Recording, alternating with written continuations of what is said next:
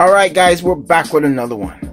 And this is the Samsung Chromebook Plus. Forward to playing around with Chromebooks again. This is on point. So this is the newest addition to the Chromebook family. So here we have the tips for the pen, because I'm sure you guys know that this got a pen that goes with it. And right here we have the Samsung brick, and it's USB Type-C. So USB to Type-C cable, the way it's supposed to be. So got this from Best Buy. I couldn't resist. It was the last one that Best Buy have. This is, wow. This is cold to the touch. Samsung logo. You got the Chrome logo right there. This is hot. So you got the hinges back here. I like the edges. The edges are not squared off. They're more rounded off. This looks really, really good. So let's take off some of this plastic that they have on here. And let's take a look. Let's see if it boots up on the first try. No, we got to get this plugged in. Alright, so we got it plugged in and it's booting up. Look at that fast boot up. We literally just plugged it in. Wow.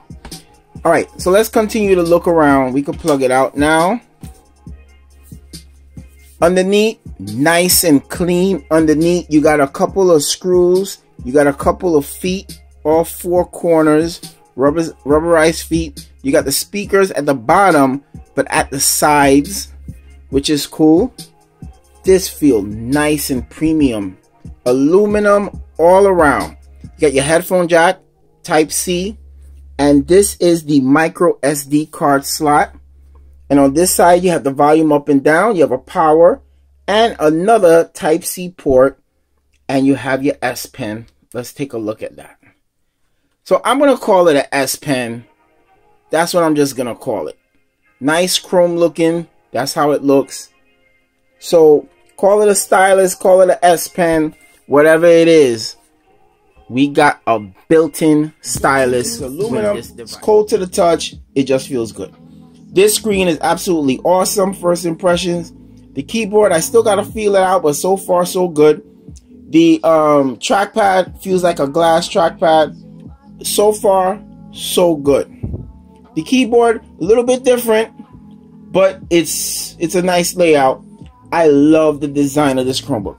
Easily to fall in love with. Easy to go crazy about. Now, this with a processor comes with the A Cortex something. It is a ARM processor. I'm a little bit leery about the processor. 4 gigs of RAM, 32 gigs of storage, and it has 1 megabyte of cache. I'm a little concerned about that because this Chromebook is doing a lot. Remember, you're asking this processor to push a high-res screen. So I'm a little leery about that. But I did some stuff, been messing around with it, and I must honestly say I'm still a little leery about that processor. I wish Samsung would have gone up a little bit more with the processor. But I'm going to still put it through its paces, but so far so good. The App Store behaved properly and everything. So what we're going to do right now, let's go into the sound test and let's play some games and see. Is at half volume. Let's turn it up. That's about 75 or so.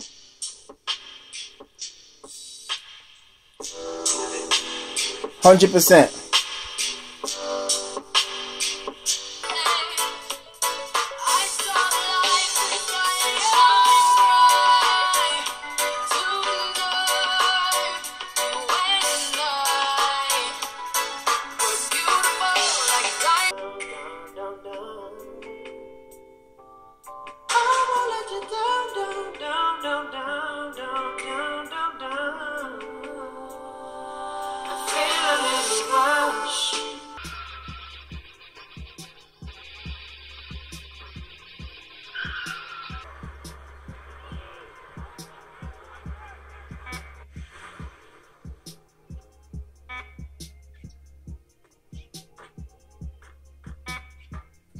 Wow, got that.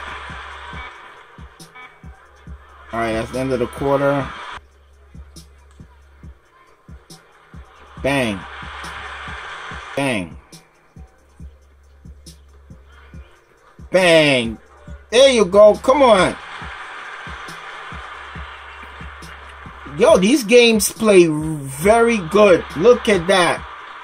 These games play very good. Look at that, man. Ha! Look at that, man. Look at that. Alright, post that up. There you go. There you go.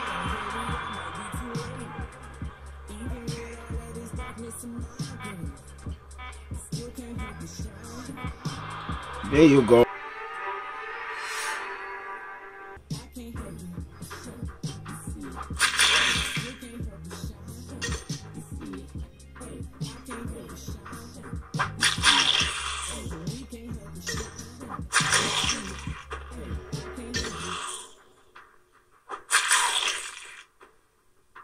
I am pretty impressed. The App Store functioned like a dream. No problems, no hiccups, no errors, no nothing. The App Store performed. Gaming on this felt pretty good, even though it was just a couple of minutes of gaming. Everything felt good.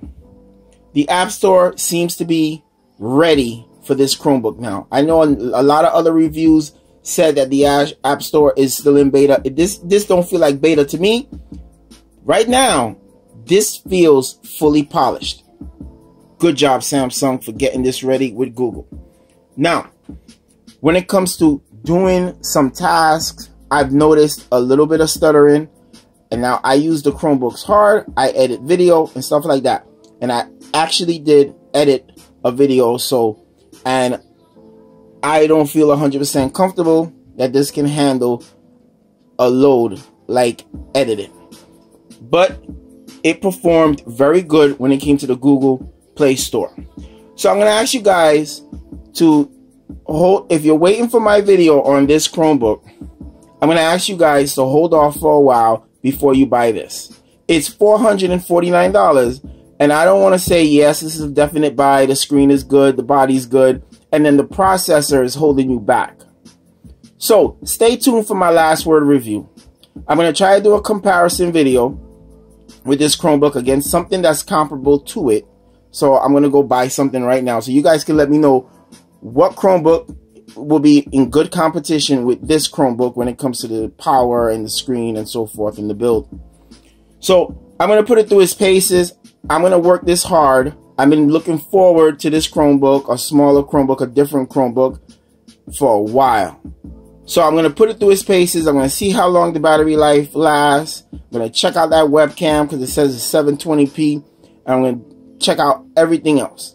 So stay tuned for the last word review. And I'm going to let you guys know, is this Chromebook really on point? So pretty much with that, guys, that's the end of this one. This is the unboxing of the Samsung Chromebook Plus. Wait for the last word review. We'll see you in the next one.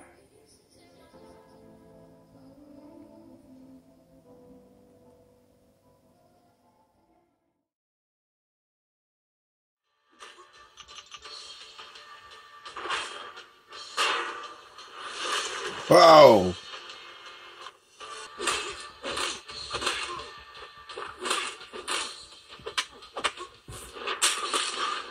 There you go.